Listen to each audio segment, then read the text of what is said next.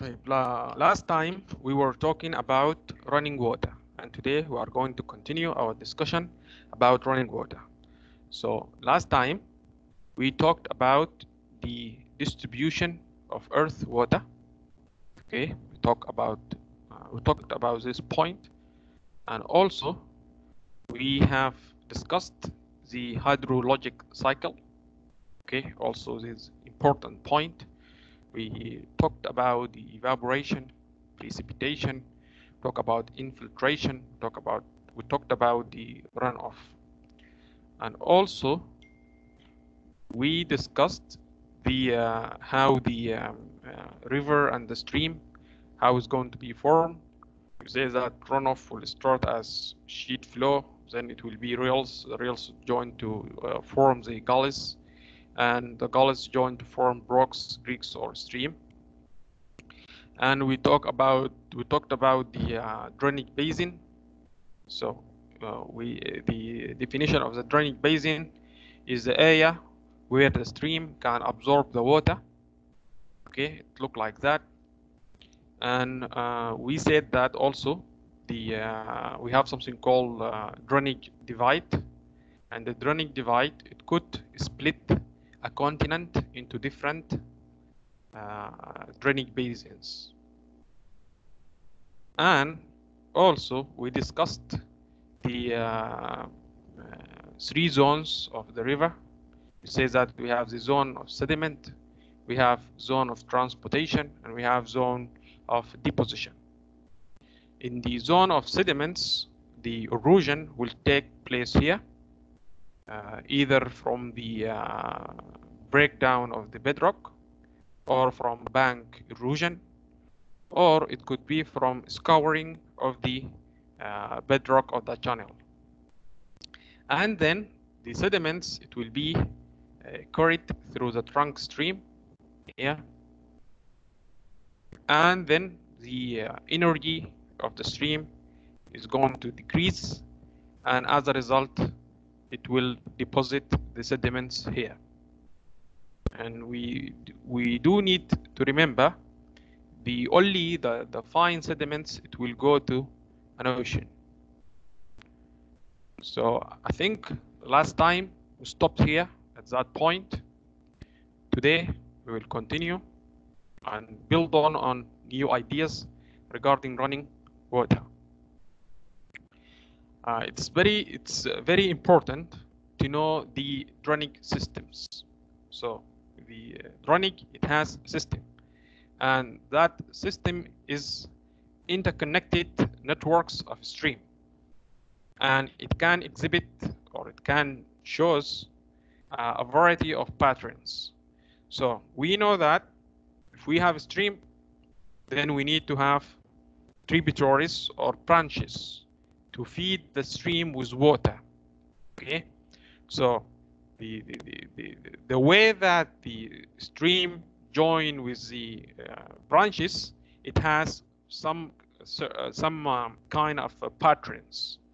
So the common drainage patterns, we have dendritic, which is the most common one.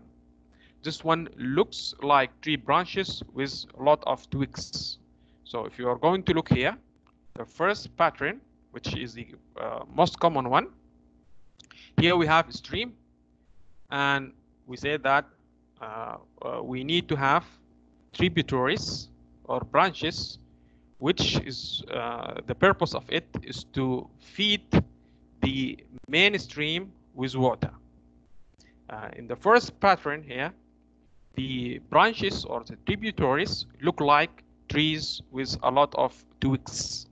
So this one look like tree branches with a lot of twigs.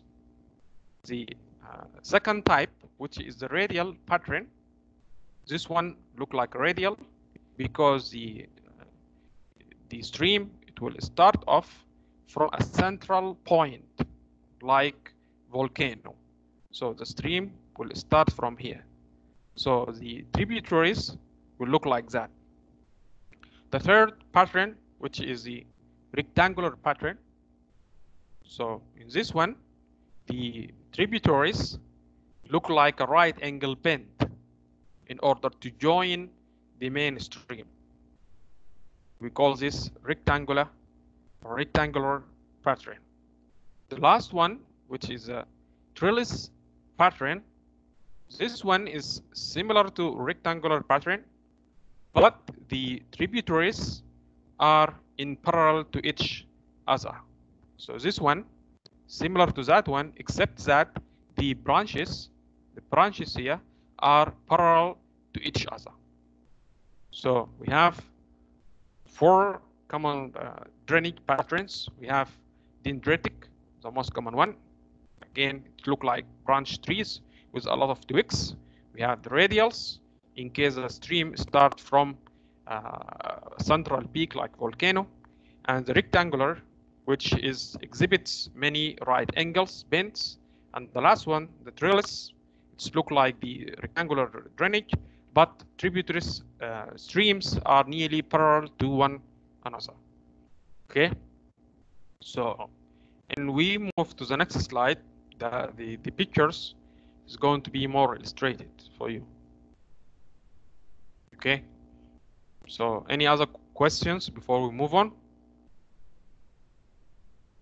Okay, so we know that in order for the stream to move from one point to another, we need to have influence of gravity.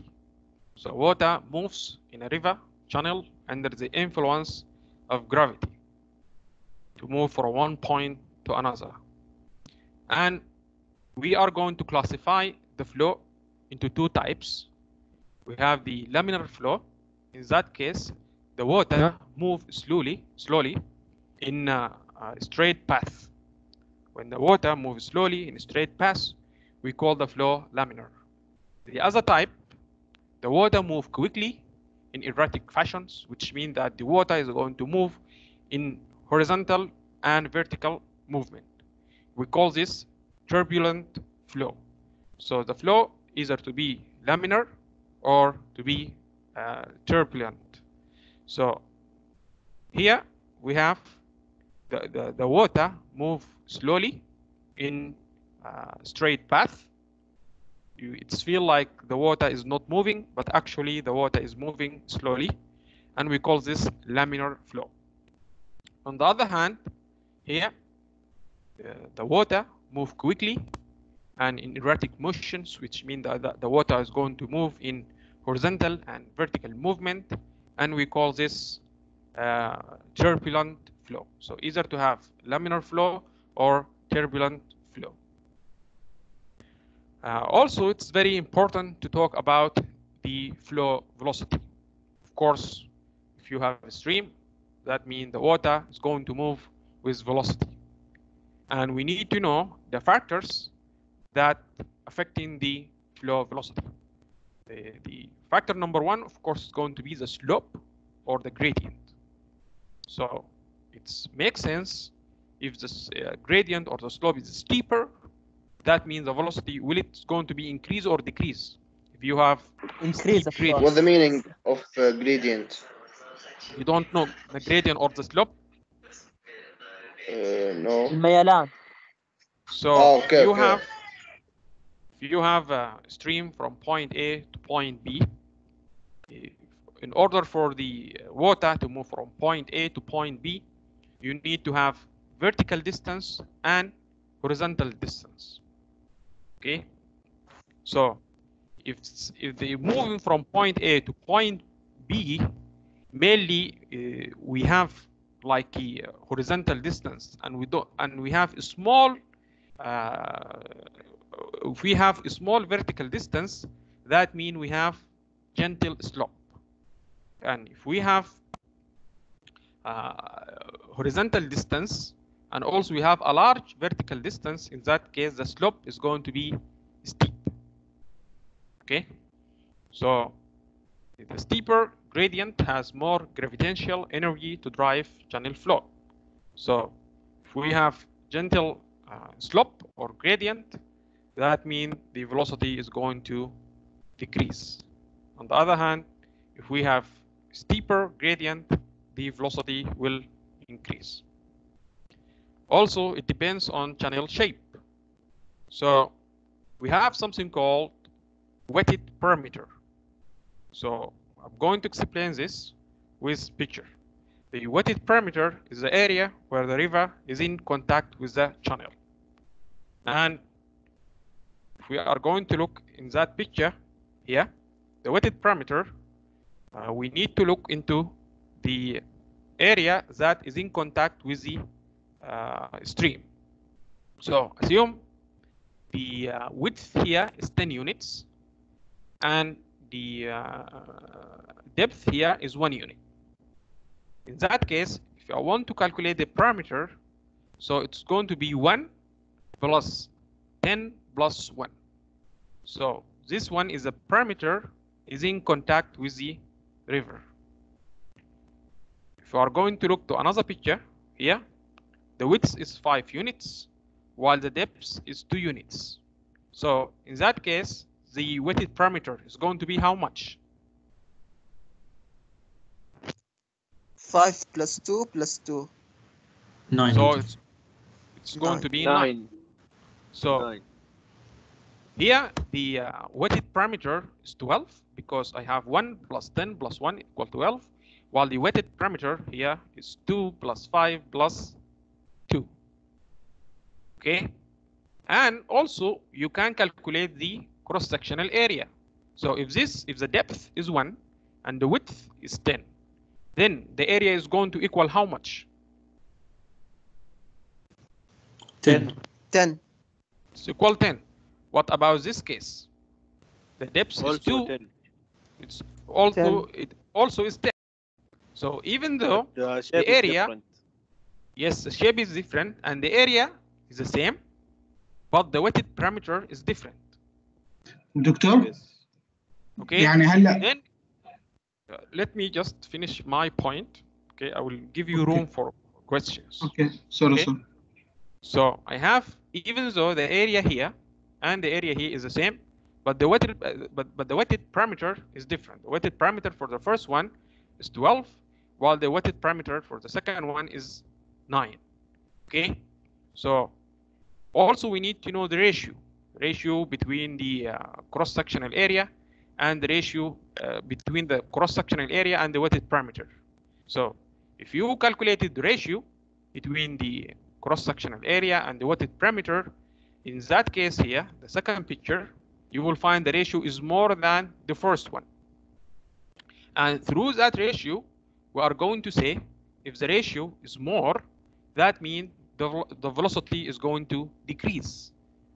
Okay, even though the cross-sectional area is the same. So why the ratio, if the ratio is more, why we do have increase in velocity? So the most efficient channel has a small wetted parameter compared to its cross-sectional area. The reason for that, if you have a narrow, deep channel, this means that which has a small wetted parameter, that means the frictional drag is going to be less and the flow is going to be more efficiently. Okay, so in this case here, since the wetted parameter is small, that means the friction between the water and the surrounded area or the surrounding soil is going to be less. So if I have less frictional drag, that means the flow is going to be higher flow. Okay, so yes. أرجع الصورة اللي ورا. فين صورة In the الورق؟ first one, it will be slower because there is more friction, yes? You mean this one, right? You had الصورة. Yes, because I have, yes, more friction, the velocity is going to be slower. Yes, that's the whole point.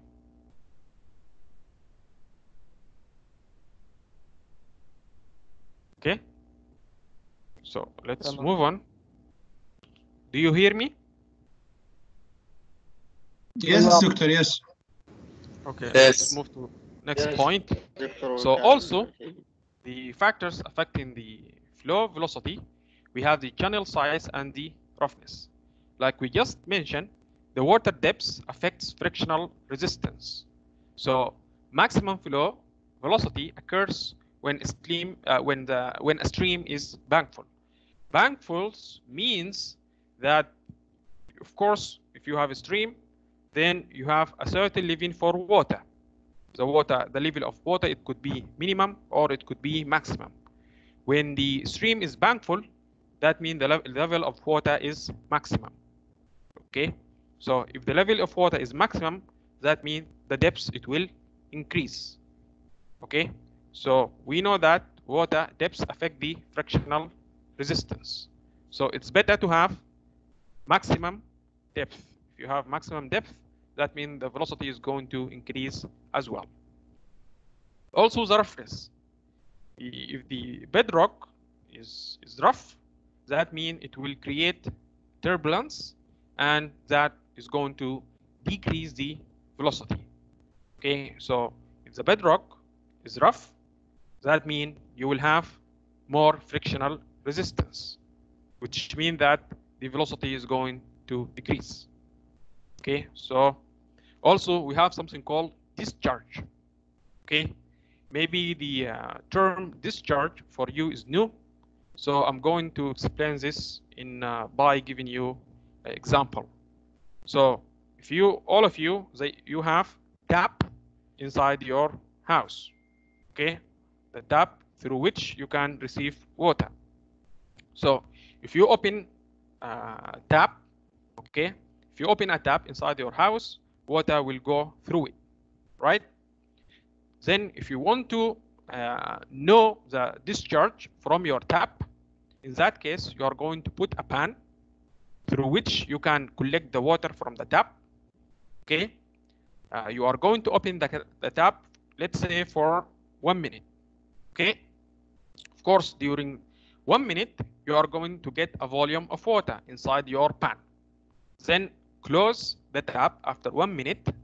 Then calculate the volume of the water inside your pan, and then divide the volume of the water divided by the time, which is 1 minute. Then you will have units like cubic meter per second. Okay, so this one is the unit of the discharge. So discharge means the volume of water flowing past a 13 point in a given unit of time. In other words, it's how much water you have during a certain time. We call this discharge. Okay, so when discharge increases, the width, the depth, and the flow velocity increases predictably. Okay, is that point clear for you? The channels, the effect of the channel size, roughness, and the effect of the discharge.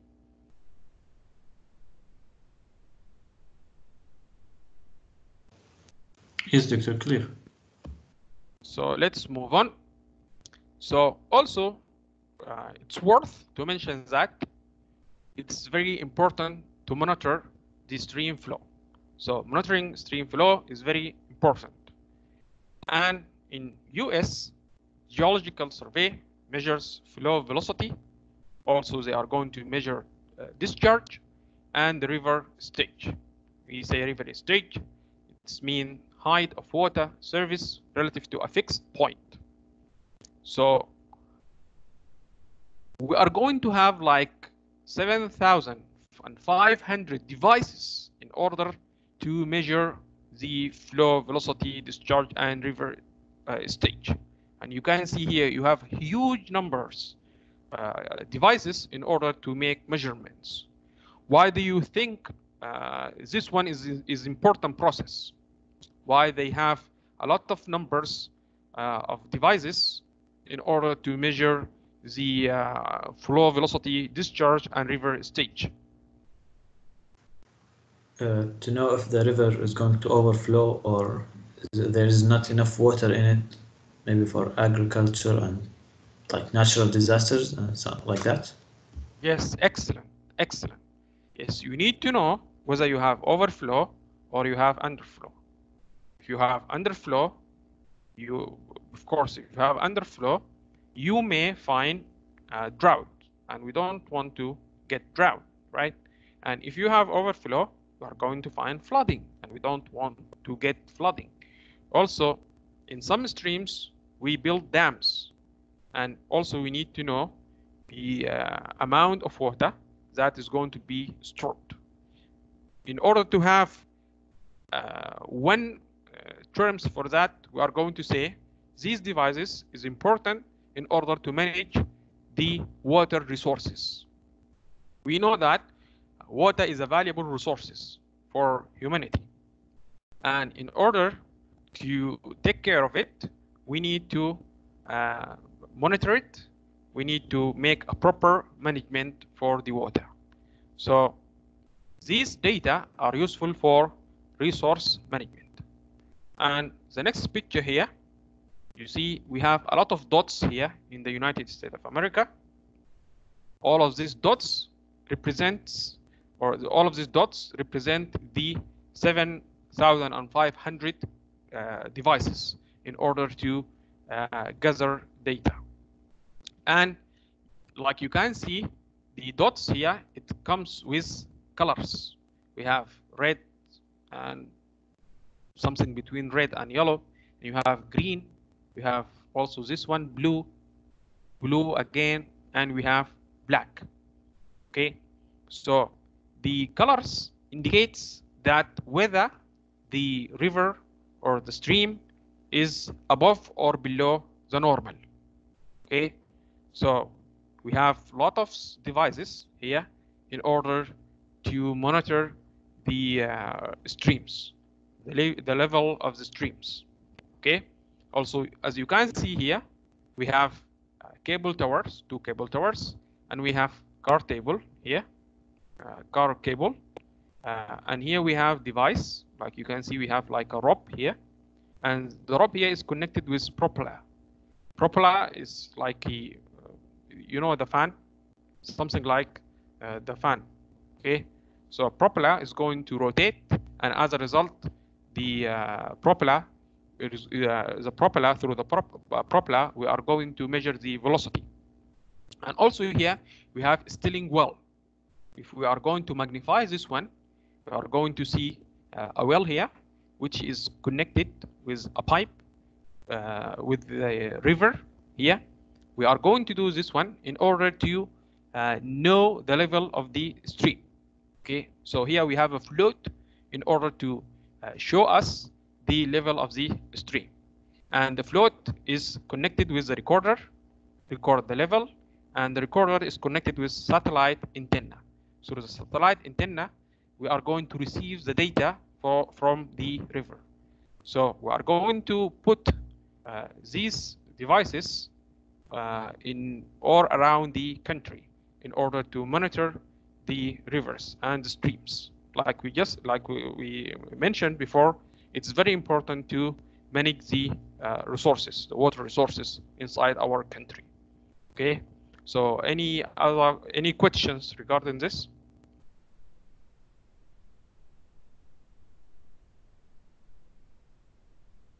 Okay, if it's clear, we are going to move to the next page. Also, we are going to monitor the streams, and it's very important to have something called longitudinal profile.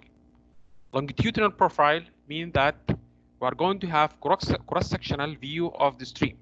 So if this one is a stream, here is the longitudinal profile. In the longitudinal profile, in the x-axis, we'll have the distance from the head to the mouth. We call it head or headwater. The head is the source of the stream. So here we have the head, the source of the stream, and here we have the mouth. The mouth is a point where the stream is going to empty the flow into ocean or into a larger stream. Okay, so it's all start with the head and it's going to be finished with the mouth. Okay, here we have the distance and here we have the elevation. Okay, we know that the elevation and the distance is going to form the gradient or the slope. So that portion here, since we have change in the distance and a large change in the elevation, it's mean the slope here is going to be steeper. And here, since we have distance with a small change in elevation, it's mean that we have gentler gradient or gentler slope. Okay, so here is a picture for the longitudinal profile. It shows the horizontal distance and the vertical distance.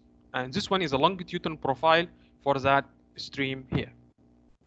So longitudinal profile is a cross-sectional view of the stream.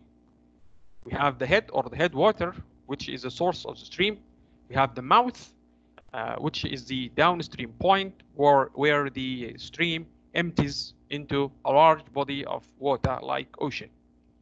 And if you haven't noticed, we have the longitudinal profile. It looks like a curve, but this curve is concave shape. So the curve, it could be that or it could be like that. And if it's like that, we call this concave shape. And we have also, we can monitor the properties that affecting the velocity. We can monitor the measurements or the factors through the longitudinal profile. For example, here we have the headwater and we have the mouth. The headwater and the mouth. So if you are going from the headwater toward the mouth, if you are going to talk about the discharge is going to increase from the headwaters toward the mouth. Okay, while the channel size also is going to increase as well, and the flow velocity is going to increase as well. So the discharge will increase, the channel size it will increase, and the flow velocity it will increase as long as you are moving from the headwaters towards the mouth. While the channel roughness is going to decrease, which means that the channel roughness here is high. As long as I go down, the channel roughness it will decrease. And another thing which also is going to be decreased is the channel slope or the gradient. We know that the channel slope here is steeper and the channel slope here is gentler. So it means the channel slope is going to decrease moving from the headwaters toward the mouth. So through the longitudinal profile, we can see the interaction between the longitudinal profile and with the characteristics of the stream. Okay, so I think I'm going to finish here. Doctor, This picture summarizes everything about the stream. Doctor, Okay, make sure that you understand this well. Okay, so now I will open the floor